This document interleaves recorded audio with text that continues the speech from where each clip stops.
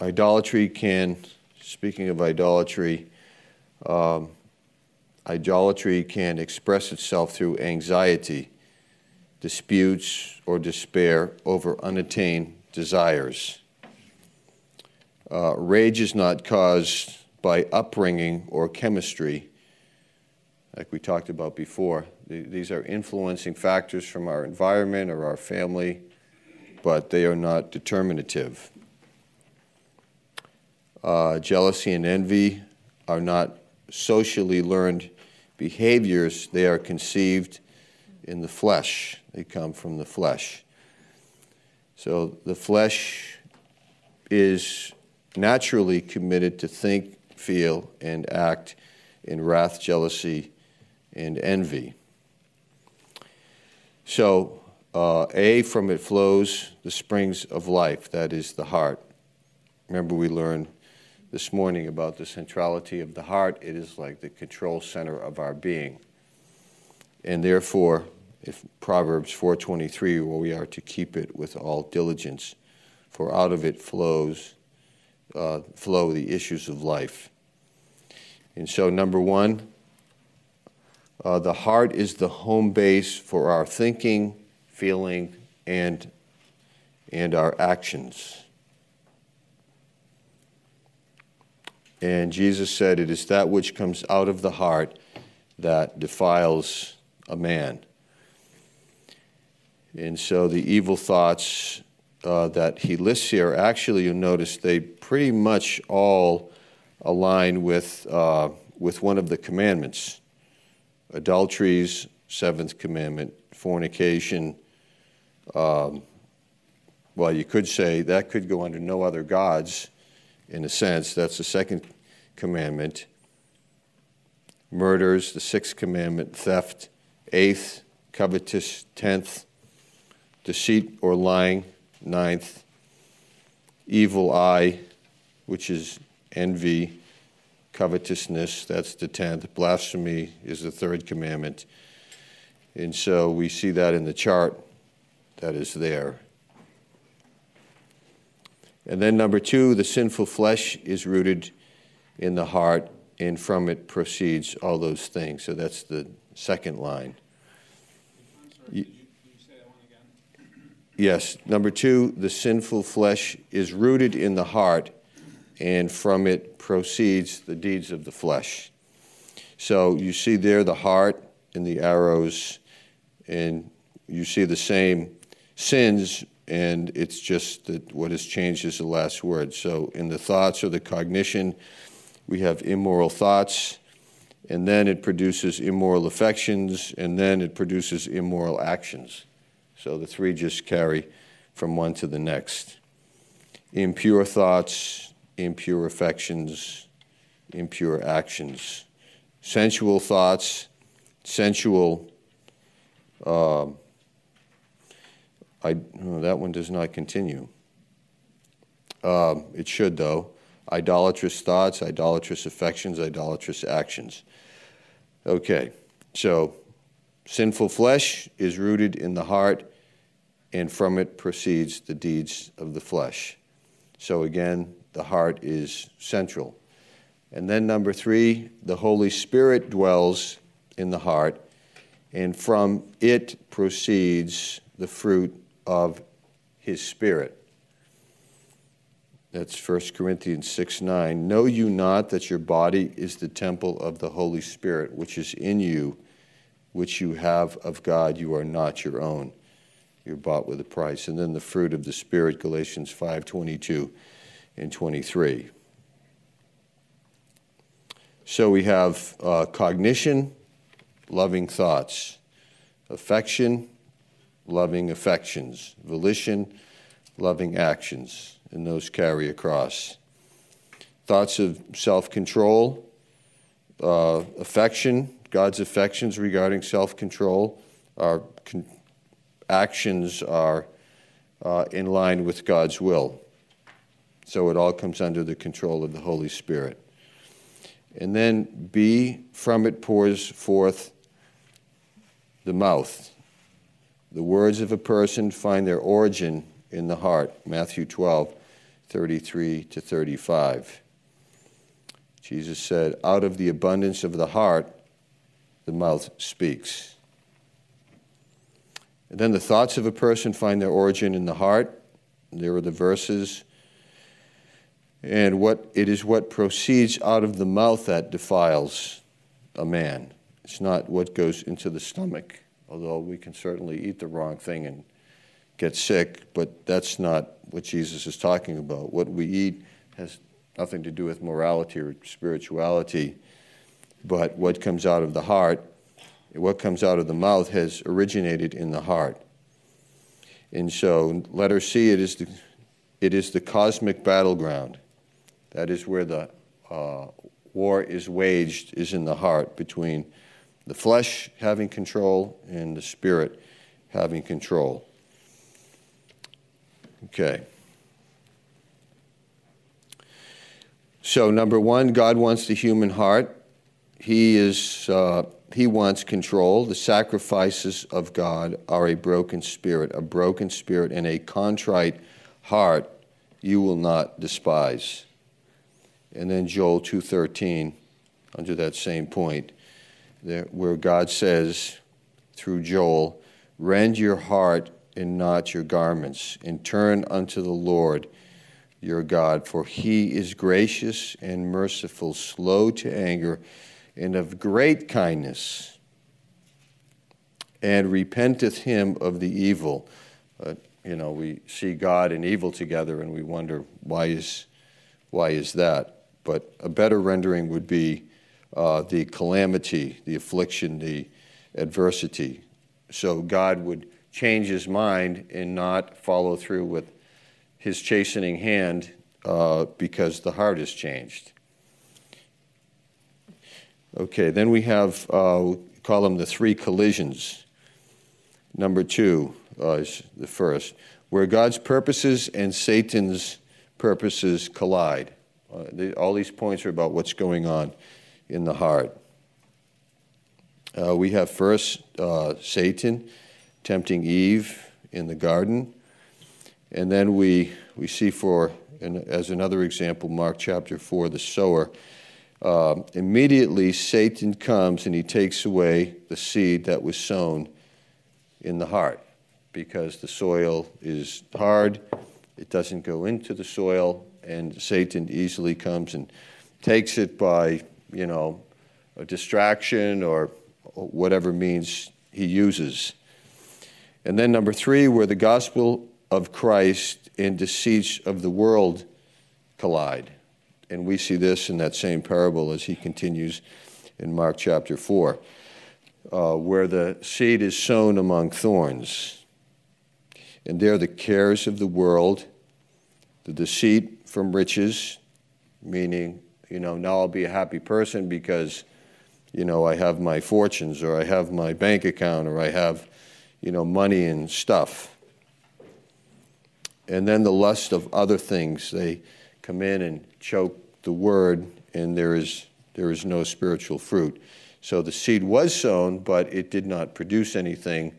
Nothing came of it. There's no evidence of salvation. Is this person saved? Good question. I don't know. You know a tree by its fruit, and here's a barren tree. And so I'll just say I wouldn't want to be this person. How's that? And then number four, where the spirit and the flesh collide. This is in the heart. For Galatians 5:17, for the flesh sets itself against the spirit, and the spirit against the flesh. It looks like a wrestling match. I mean, you would think that hands down the spirit, immediately pins the flesh. But it's more like 50-50, because it's our volition. What do we want? The flesh or the spirit? As far as the flesh and the spirit, there's no contest, because the flesh has already been crucified. It's already lost. It has no power except the power that we allow it to have. through the satanic lies. So, okay, then you see this. Let's not look at that chart yet, because actually kind of explaining what's on the chart, and then we can go back and look at the chart, and it'll make more sense because we've already covered each point. Okay, so number 2, page 99, the descent into depression. So now we're talking about depression. And the flesh is very much involved with depression. The descent into depression is a visual aid during this segment, talking about the chart, and to explain the principle that we've been talking about: whatever rules our hearts rules our lives. That's the point that's made. So, pride and self-rule is the first point. Reigning in our souls. We are in a fallen state, and we are hardwired to operate this way. Let me read this first. If love for self is the dominating ambition of the heart, the selfish desires abound. The most basic being lusting for what we don't have, number 1. This is a big thing. Lusting, wanting, desiring what we do not have, but we want. And number 2, fearing loss of what we do have, or fearing never getting what we desire to have. So these are the 2 things, and these are on both sides of the heart on that chart there. So number 1, we are all born steeped in pride and self-rule. It happens that way. I have that picture of my our cute little grandson over there, and I try not to think about this aspect of his little being, because it's not edifying, but I know it's true. And there's actually been a couple little displays of he's evidenced actually the truth of the scriptures already as a 3.5-month-old. And number 2, we age and develop in life with total concern for self. Psalm 14:1, that we have all gone astray. We have all together become filthy. There is none righteous. There is none that doeth good. And then Romans 3,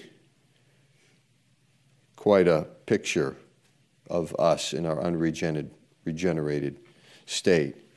We are all under sin. And then Paul elaborates and talks about the throat, and the tongue, and the lips, and the mouth, and the feet, and the way that we take, in the eyes. It's quite a picture. And for that reason, there will be no flesh justified by the law. No flesh will glory in his sight. It's an abomination to God. Letter B, the primal expression of lust, of the flesh, is lust and fear. And so we lust after money, and then we're discontented. We're fearful of not having what we need. And so the response to that is Hebrews 13:5 and 6. Let your conversation, your behavior, your lifestyle be without covetousness, he said, and be content with such things as we have, because the Lord is our helper. We will not fear, and he will never leave us or forsake us. But the flesh doesn't really care about the Lord anyways, because it wants what it wants. So, number 1, lust. This may involve money, sexual pleasure, approval, respect, possessions, status, or companionship. And we could add to that comfort and safety and security. Not that there's anything innately wrong with those things. But when they replace God, then there's a problem. Number 2, fear. This may involve poverty, physical pain, disapproval, disrespect, humiliation, or loneliness. Well, yeah, on one hand, who wants any of that? But it is sometimes, some of those things are part of life, and there's something more important than not being disapproved by someone or being disrespected by someone or suffering personal pain. And that is God's will, because sometimes those things are His will. So, letter C, the fleshly expressions as in the descent into depression is to obtain, to get, and then once getting, to protect, to not lose. So there's this control factor that is always present. And some people, have a tendency to be very controlling. They have to control everything. They have to be in charge. If they're not in control, they're terribly insecure. So the fleshly expressions, control or obtain, to protect. So once the desire, well, let me go over to number 1, lust, to control and to obtain. And that's James 4:1-3. Again, where he talks about, from whence comes wars and fightings among you? Come they not from the lust that war in your members? He asks, and the answer is yes. And then number 2, there is fear, control to protect. So I got to have this, I got to have this, I got to have this. Without this, I'll never be happy. That's all I want. And, sometimes you see it in unwise choice in marriage. Especially, not necessarily for young people, but usually for young people. And couple is in a hurry to get married, we're in love with each other, and, you're kind of horrified, but you just know that it's not going to work. And, you just pray and try and get through to spare them the pain that is going to be down the road for them, maybe not even far down the road. But they're just convinced that they cannot live with each other, and so there's this, control, and you think things are good, and then you find out that they eloped, and then you go, okay, guess it's out. Yes, it is what it is. We'll watch what happens. And then you're available. Of course, come in, let's talk, because there's trouble. And man, and it's years go by, and it's just a roller coaster ride. How you doing today? We're not together. She moved out, and then we're back together. We're working it out. Great, awesome. Come on in, let's talk. And come in and talk, and you don't see him for months. And we're not together again. And then, yeah, we're back together. And horrible. It's just this terrible way to live. But the lust of the heart wanted its way and got its way, and then wasn't very happy. And then number 2, fear. Maybe it could be something that we really wanted, that we really got, that we really liked, to the point that all we can think about is having fear of not keeping what we wanted so much that we finally got. It's terrible, because ultimately we lose everything, because we die. And this thing that's so dear to us, we're going to lose it. The only thing we can't lose is Christ. And we're so thankful for that fact. So there is the fear, control, to protect. We talked about this, mentioned it, Abraham and Abimelech. Abraham, father of our faith, but he had a bad day. He had a weak moment.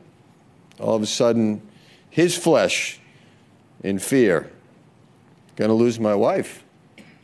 So she's my sister, which was, let's be honest about this. You know how we are. We're pretty crafty when it comes to reasoning in our reasoning things, because he could say it was a half-truth, and he saved his, you could rationalize and say, well, she is really kind of my sister. She's a half-sister. So who was this woman? It's my sister. Well, it is true she's a half-sister, but the important part is she's your wife because he wants her. right? That's really the most important point to communicate to the king. I'm sorry, Mr. King Abimelech, that's my wife. But he was afraid, and after all, God gave him the promise that the land would be his, and so obviously you're going to have a descendant, and obviously you're not going to die, because how are you going to have a child if you're dead? But when we're under threat and fearing for our life, we don't always think so clearly and soundly. And then somehow, years later, Isaac did the same thing. He lied to a different Abimelech, which was actually a title, I believe. So once the desire takes root, the flesh response is to seize, control, and obtain what we lust for. And then we see there is intimidation, the intimidation factor regarding, for example, respect. We want respect, so pride intimidates so that respect is gained. Joking, for example, people can joke, which is really, it's pride because it wants attention. And then there's the guy who's a workaholic, and he is, he's working hard because he wants the promotion, because that's everything to him. I am successful. I am a high achiever. I will get that promotion. Promotion is good, and telling clean jokes at the right time is great. And can't say much for intimidation on the good side. But, when those things are sought because of pride, it's my kingdom, it's self, it's all about me, then it's out of place.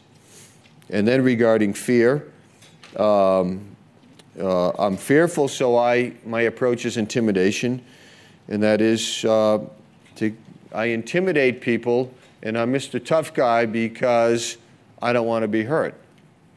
So that's the fear side. And then I tell jokes all the time because I'm fearful, and I don't want, to get too close to people. So I just kind of keep them happy, and my strength is being a comedian. And then I'm a workaholic, but I'm a workaholic because I fear losing my job, and I want job security.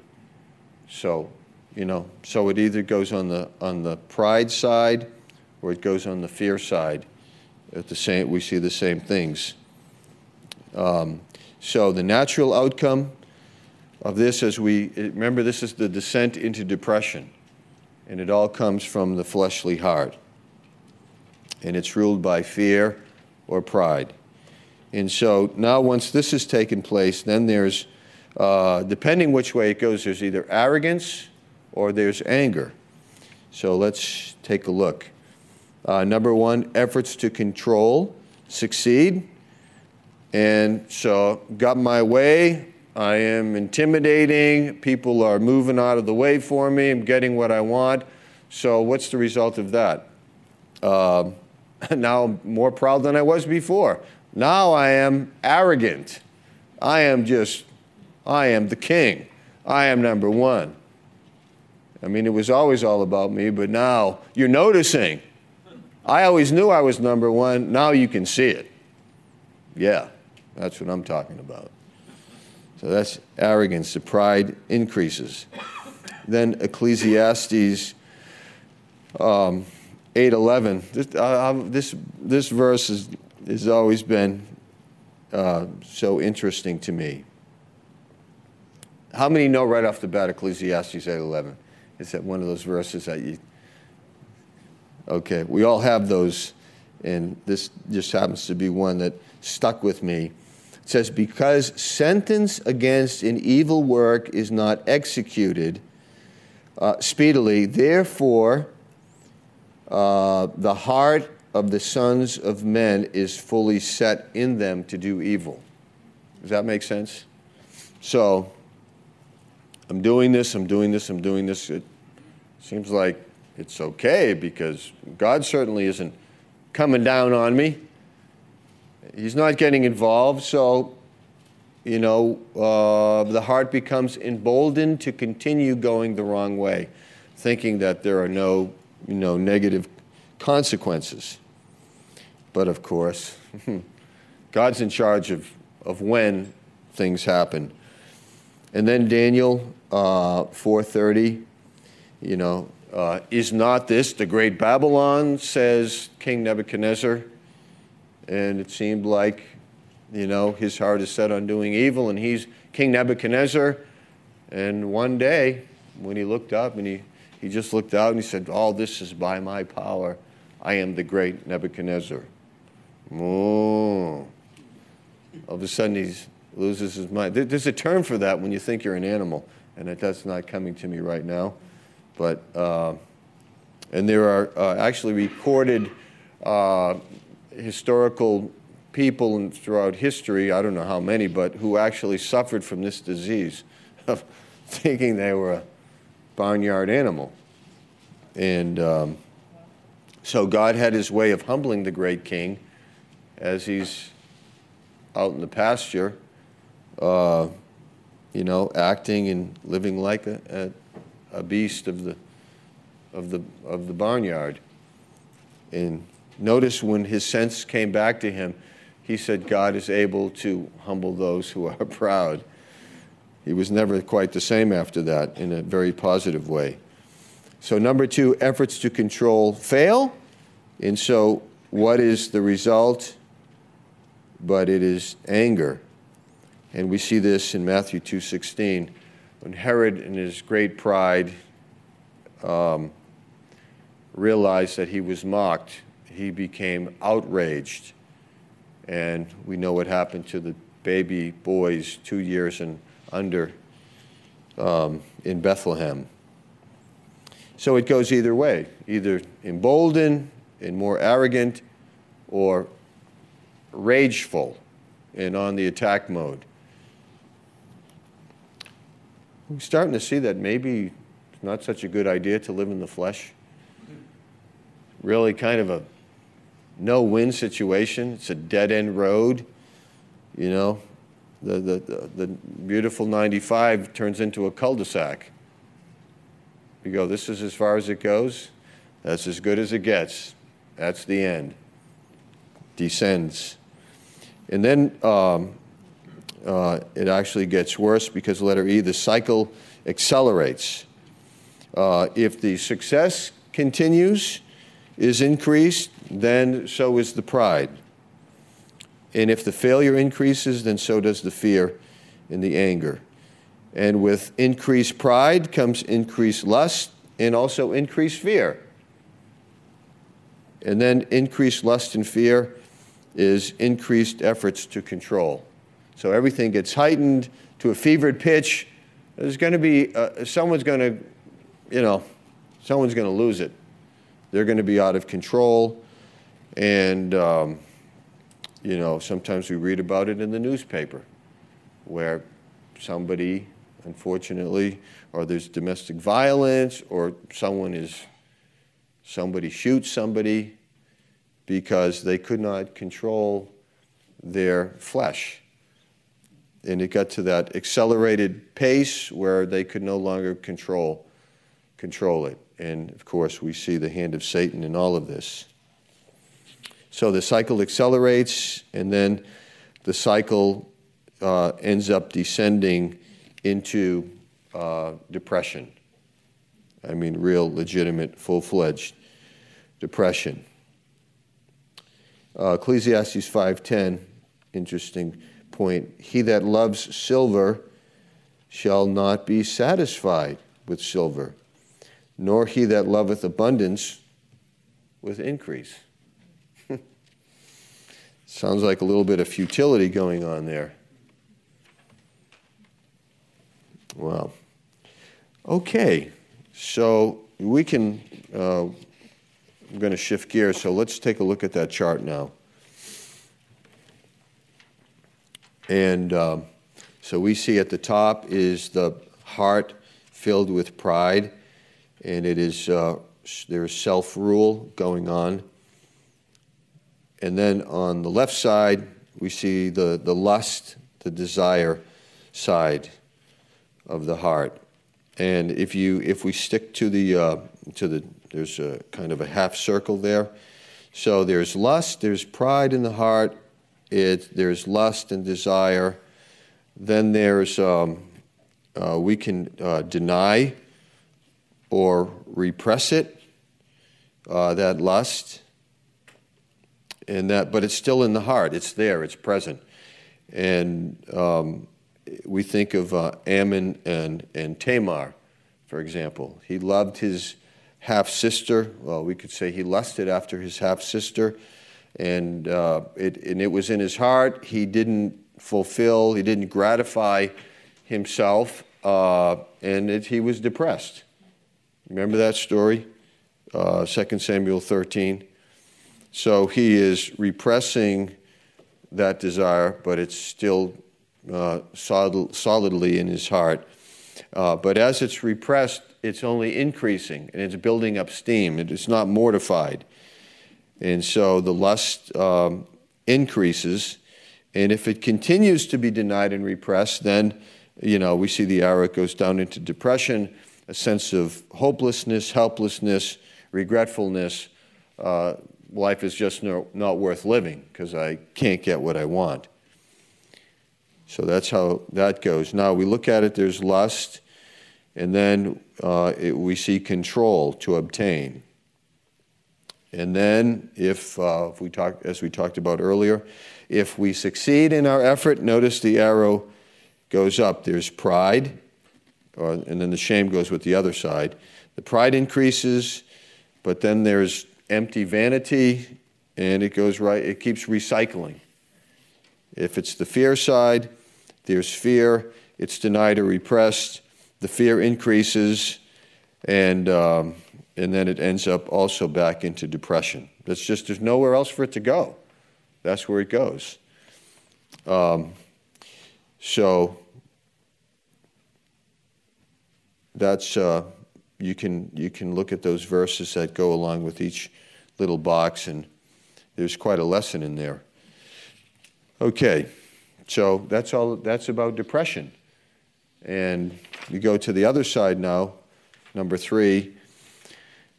Now we have the fruit of the Spirit side of things. So if Christ rules our hearts, he rules our lives. When Christ rules our lives, he changes what we love. And he changes the way we think. He changes the way we feel. He changes what we do. Yet the change is a process, and we are slow to surrender everything to him. The more he becomes our shepherd, the less we lust and fear, the less we covet.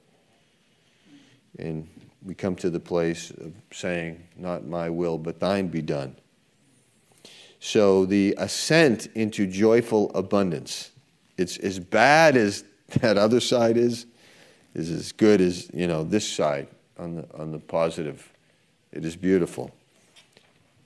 And I think I'm about ready to hear about that. The ascent into joyful abundance as a visual aid during the segment. So Christ and his rule, the primal expression of the heart filled with the Spirit is contentment and peace. And contentment is reflected in Psalm 23:1. The Lord is my shepherd. I shall not want, and I shall not lack, and he's my supplier. And that is a beautiful psalm, of course. Philippians 4:11, Paul said apparently this was a process for him because he had come to a place where he learned to be content in whatsoever state he was in. Maybe when John Mark forsook the team, he hadn't learned it at that point in Acts 13. He didn't sound too content when we read about his, not violent, but his strong reaction to the even consideration of taking this young disciple back on the greenhorn, back on the team. Wouldn't have anything to do with it. And so, Paul was, time and experience and suffering has a way of softening us, doesn't it? It can also harden us and make us crusty. But if God has his way, we will become tenderized and compassionate and patient because of our sufferings. And so Paul said that he learned to be content in all of his circumstances. And then he said a couple verses later that I can do all things through Christ who strengthens me. Maybe that was part of his contentment. Content because it's all going to work out fine because God's in control. And then Psalm 73:25, whom have I in heaven but thee? And besides you, I desire nothing on earth. You don't just say that and have it be true, unless you're a brand new Christian and your life has been changed. And you think maybe it's easy, but as life goes on, you realize, oh, I guess I'm still here. The old me is still hanging around. But to be able to say that after the years have gone by and have it be factual, that I desire nothing on the earth but you. And God is bringing us to that place. Then contentment, that was contentment. Peace, Psalm 23:4. Yea, though I walk through the valley of the shadow of death, I will fear no evil, for thou art with me. Have we been through the valley of the shadow of death? We probably all will, at least once or more times, going through that valley. I think God would have us go through the valley. And we would see it as very threatening and to be avoided at all costs. God would see it as an opportunity for him to show himself faithful in the worst situation. And that's how he looks at it. The spiritual expressions of the heart filled with the Spirit is trust God to provide and protect. In other words, there's a huge faith element that goes along with trusting and with the Spirit rule of the heart. Contentment, number one, in good times and in bad times. Trust God to provide. Romans 8:32. He that spared not his own son, but delivered him up for us all, how shall he not with him freely give us all things? That's a great verse. Sometimes, Nancy and I have reflected on, our lives, and it's true. Sometimes we would admit that our life was even more exciting and satisfying during those very lean years on the mission field, especially at the beginning, coming home from the mission field, lean years, and how we were forced to go to God constantly. 4 children, and all that goes with the family, and trusting God. And I can say, really, we never lacked. How great it was to see God come through again and again over the years with this provision and that provision. And we could tell some stories. We could really tell some wonderful stories. Yeah. And you have your stories too. We could have story time. Maybe Friday evening we'll have story time. You all have stories? The faithfulness of God? That would be very edifying to hear those stories. Okay, at that point, let me just conclude to say, I think almost all those provisions all came through God's people. Sometimes unawares, they didn't know what they did meant at that time in our lives. It was so beautiful, the hand of God. And then peace in good times and bad. Isaiah 41:10. I think we know this verse and so appreciate the love of God that is shown through these words. Fear not, for I am with me. Be not dismayed, for I am thy God. What's the rest of the verse? Fear not, for I am with thee. Fear not, for I am with thee. Be not dismayed, for I am thy God. And then God's on, and I didn't write the rest of it, that's why I'm asking you. I will help thee, I will uphold thee with the right hand of my righteousness. And I forgot a little segment of it. And then Hebrews 13:6. Okay, now just thinking that, we're in the woods here, all these trees we're looking at. We haven't lost our way, have we? We went on the dark side, the flesh, the dead end that it leads to. We're on the spirit-filled side. We're talking about a shepherd who cares. We're talking about a God who is faithful. We're talking about a Savior who knows all things and wants us to draw near to him. And it says, the Lord is my helper. It says, I will not fear what man can do unto me. It's not going to let that cause there to be fear dominating my heart. And so we will wait upon God to provide and protect us. And therefore we don't need to control people, because that is a huge bondage, because we can't control people. And to try to is to live a life that is filled with friction, filled with fighting, filled with discontentment, and not to mention the results of that on the heart, blood pressure, and how it affects the body. It takes years off of our lives to live that way.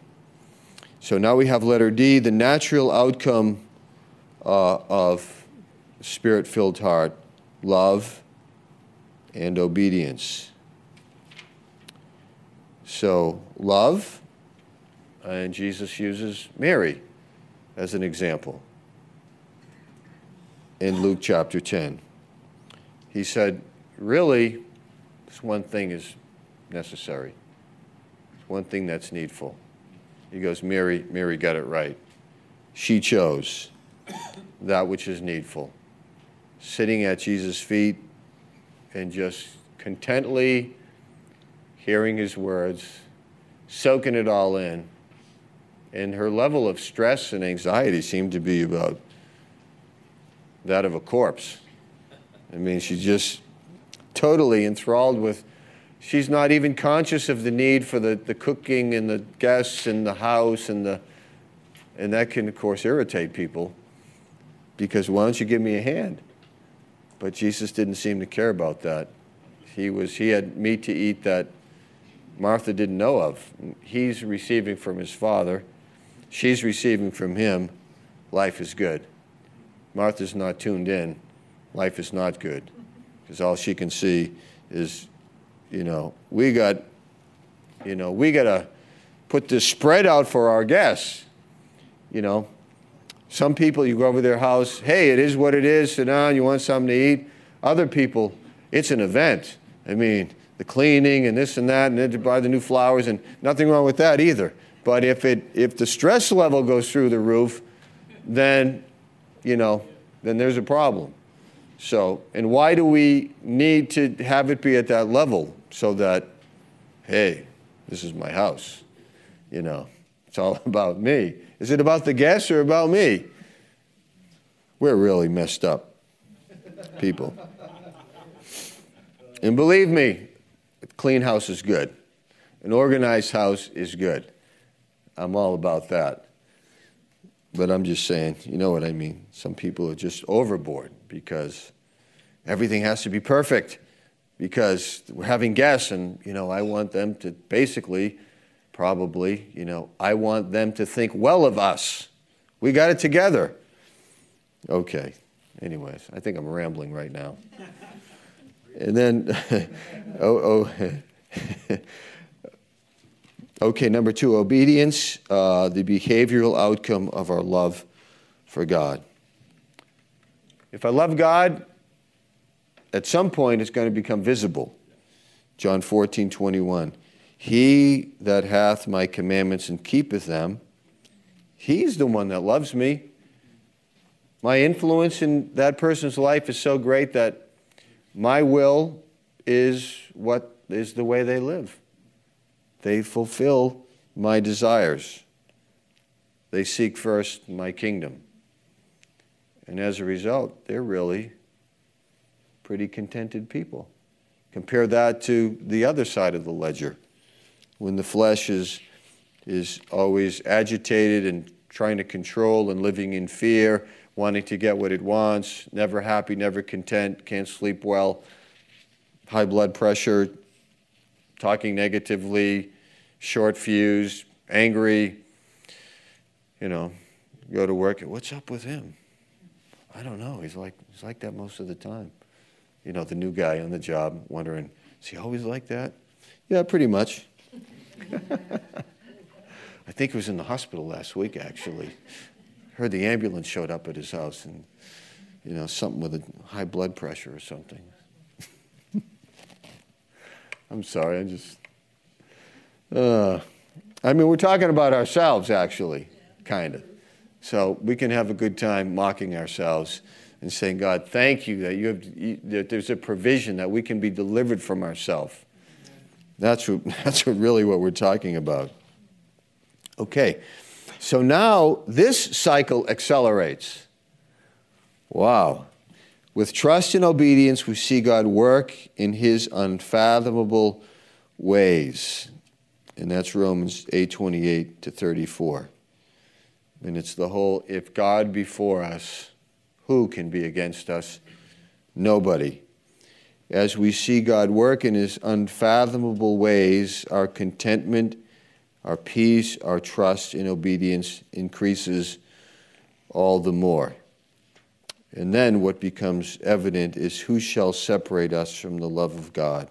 Shall tribulation, because it'll be there, distress, that will happen, persecution could happen, famine, hope not, but can't rule out anything, nakedness, yep, peril, sword, could all happen. But even if it did, we are still more than conquerors. Doesn't mean it's a pleasant experience, but it still does not define us because God is our King and we're going to heaven. And so, last page, the cycle ascends into, there's not the cul-de-sac here. There's not the dead end. There's not the cliff that descends into depression and death. But there is, the cycle ascends into joyful abundance. It ascends into heaven. It ascends into God's presence. It ascends into joy unspeakable and full of mercy. It ascends into eye has not seen, ear has not heard, neither has it entered into the heart of man the things that God has for those who love him. But we know these things by the Spirit. We get I call it the scratch and sniff on earth, because we get a little taste by the Spirit of God who is filling our heart, really what awaits us in heaven. Wouldn't that be so? Do people get to experience, I say this kind of with, somberly, but do people actually get to get a taste of hell before they go there? Is that possible?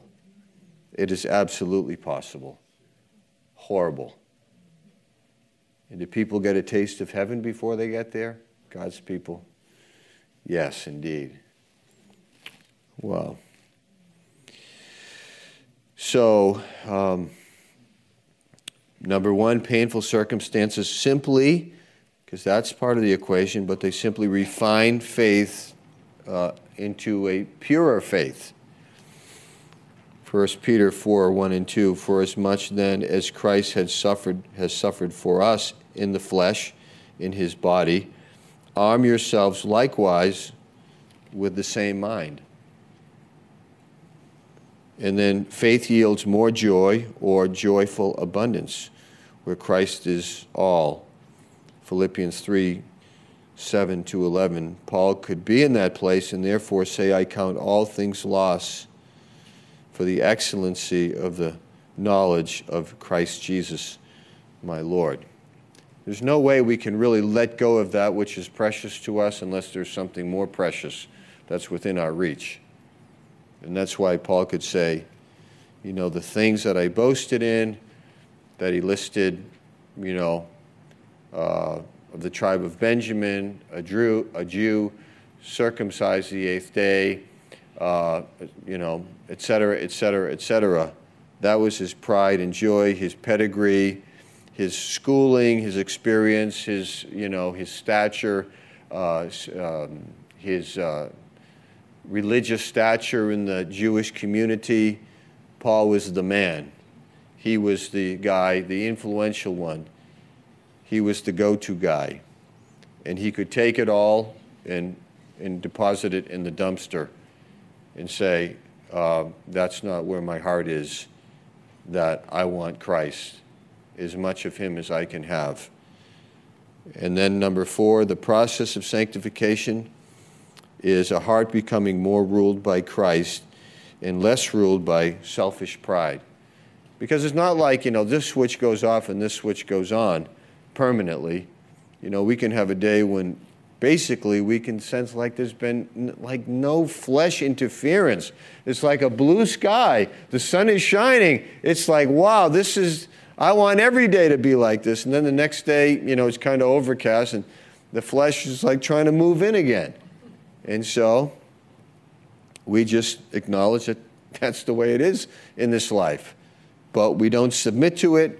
We choose to walk in the Spirit, and we sense the, you know, the headwind, and that we're kind of walking into the wind. We sense resistance out there in the world, within our own heart, or the devil is after us in a you know, stronger way that we sense. But we know what's going on, and we walk by faith, and we make progress, and it's all good. So the transformation from pride and self-rule to Christ and his rule. A work of the Holy Spirit is taking place in this process of sanctification. We become a humble Christ follower, and through whatever happens, it's like Paul could say, you know, remove this thorn. Lord, you got to remove this thorn. I can't make it. It's the thing's going to kill me. I'm losing my mind. And God says, after the 3rd time, he goes, yeah, by the way, don't ask me anymore, because I'm not going to take it. No, but I'll give you corresponding heaps of grace to really kind of nullify the effect of the thorn, and but through it I'll be working in something else also that you couldn't have without the thorn. You got to have the thorn to produce what you know, the peaceable fruits of righteousness. You need the thorn to humble you, because I know what's going to happen without the thorn. You're going to end up, you know, the pride side is going to start filling up again, and I want to keep that sealed off. I want to keep you fully full over here on the Spirit side, keep this tank empty, and I can see what's coming, and so the thorn's going to keep that side from filling up. And I'll give you grace to keep going with the thorn. And his grace was sufficient. Because we know that, because Paul comes to the end of his life, and he ran his course, and he finished the race, and he kept the faith, and he crossed the finish line a winner. It was perfect after all. Oh, we're so surprised, aren't we? That God got it right?